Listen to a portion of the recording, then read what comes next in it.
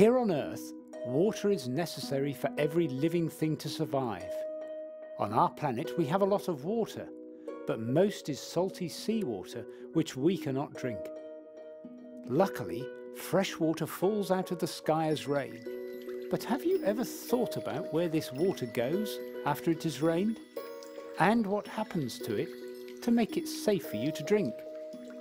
Did you know that there are companies whose job it is to collect this water, to treat it to make it drinkable, and then to deliver it to each and every household? All of the water which comes out of your tap has been collected and treated before it arrives in your home. Every single drop.